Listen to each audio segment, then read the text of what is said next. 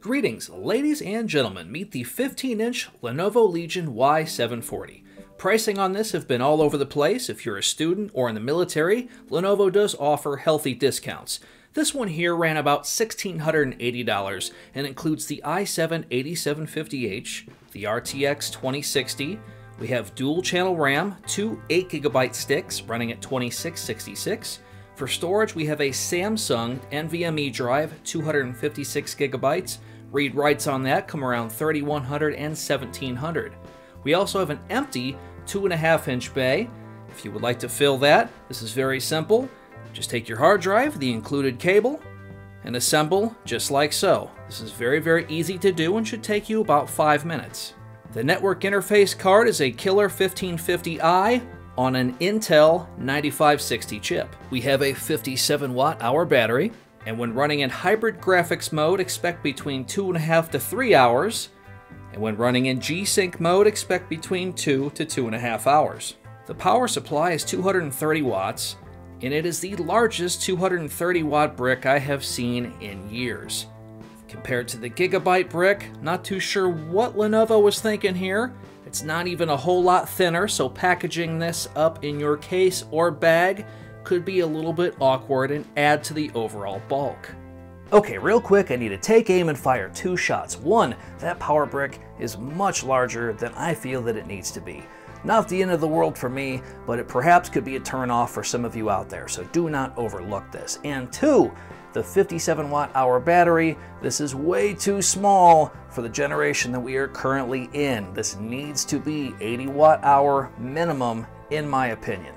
All right, let's proceed. So here it is, folks, the mullet of laptops. Business in the front, party in the rear. We have an all-aluminum build with a plastic area over the fan intake. The I/O on the left-hand side, we have a microphone-headphone combo jack and a 4-lane Thunderbolt 3. On the rear, we have the mini DisplayPort, HDMI 2.0, USB 3.1 Gen 1, a LAN port, a super speed USB 3.1, the proprietary power plug, and a lock. I like how Lenovo lights all of this stuff up, so when you're standing above the laptop looking for things to plug in, you will know where everything goes. On the right-hand side, we have this pinhole called the Novo button. This enables you to enter Lenovo One Key recovery if the PC fails to boot normally. And then next to that is a single USB 3.1. Opening the Y740 with one hand could not be easier. As a matter of fact, perhaps a little too easy. Could this wear over time? Once inside, we have the small Windows Precision touchpad. It has dedicated buttons. The keyboard deck is fairly stiff. We have low travel keys, and during gaming sessions, expect temperatures of the keys themselves in the mid-30s regardless of fan speed. Corsair's very own IQ software controls the keyboard RGB. It's incredibly in-depth, it'll make your head spin, and they even put the RGBs inside the exhaust vents. The keys to the left to the main keyboard itself will allow brightness control of the keys up and down. We have 2 different macros, the record button which ties itself to the Xbox recording app, and the Lenovo Vantage button. The Lenovo Vantage software allows for custom macros. I like to use this for shadow play, as well as being able to max out the fans at the push of a single button.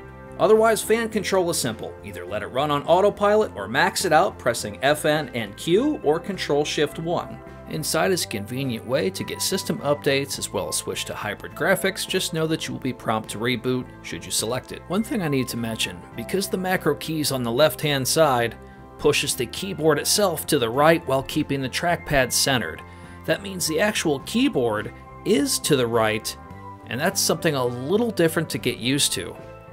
Ergonomics on this are going to be a little strange at first, but more importantly, in situations like this, when I'm trying to hit the escape key, I'll hit the Lenovo Vantage software button, and this has taken a great deal of time to get used to, and I'm still not quite there yet. Next, let's take a look at the built-in webcam and microphone. The 720p webcam and built-in microphone are located at the bottom of the bezel. Should you decide to use it and type at the same time, the person will enjoy a nice healthy shot of your knuckles. Of course, you could stare at it like so. The laptop being one of the quietest at idle possible, you should have no fan noise interference. Maxing it out does sound like this. Thankfully, all of the fan's exhaust is behind the chassis, so it shouldn't be too irritating should you decide to want to use this webcam and game at the same time.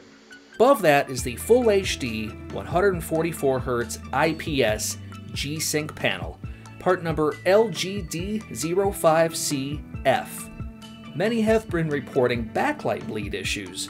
I can confidently tell you that my sample today is fantastic. Post-color calibration came in at 97% standard RGB, 69% NTSC, and 75% Adobe RGB, right at 300 nits. In my opinion, where the Y740 really shines is on thermal and frame rate performance. The 2060 in here is no slouch. We're currently running BIOS 1.06, ambient temperature of 70 degrees Fahrenheit, GPU-Z reveals the GPU temperature limit of 87 degrees Celsius, and Lenovo honors that factory spec here. GPU wattage will pull between 75 and 81 watts. The max I ever saw was 92 watts under strenuous synthetic loads. When the CPU is loaded by itself, it will pull up to 60 watts, but when it is loaded in conjunction with the GPU, it will settle down to 45 watts. The average high temperatures of the CPU are around 80 degrees Celsius and the GPU at around 70 degrees Celsius. All tests done with the maximum fan speed used. Expect around 48 decibels with maximum fan speed.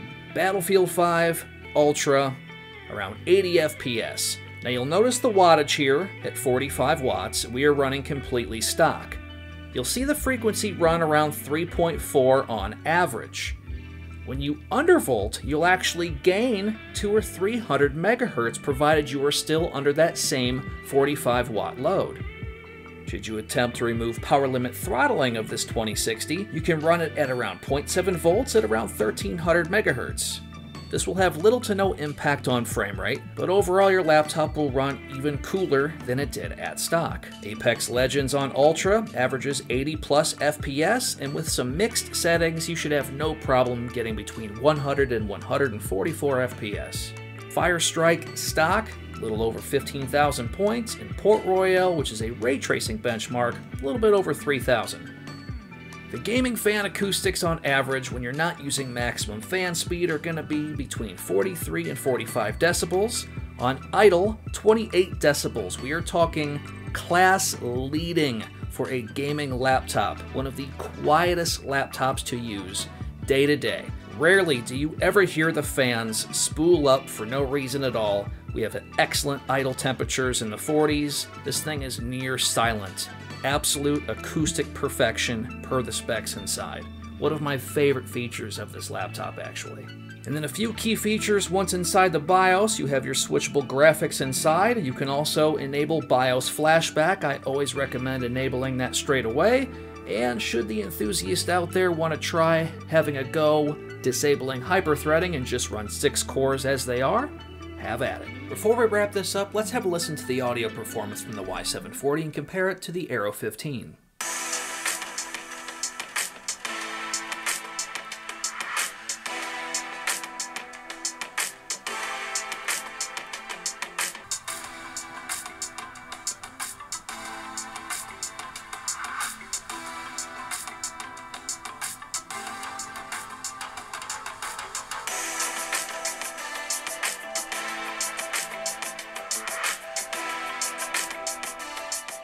Alright, so there it is, folks. Tons of information about the new Lenovo Y740. So my final thoughts in conclusion is this.